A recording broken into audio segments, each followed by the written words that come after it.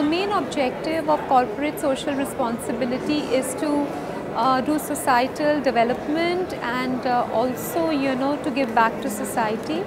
It also means that, our country is very poor. A lot of people live below the poverty line. So we would like to elevate them as well as improve the healthcare facilities, build infrastructure, try and give employment, skill development, and all this happens through CSR. Education is one of the main initiatives also of CSR. So basically CSR means the development of a nation, and how to help with the government's help, corporates can come forward and do this together.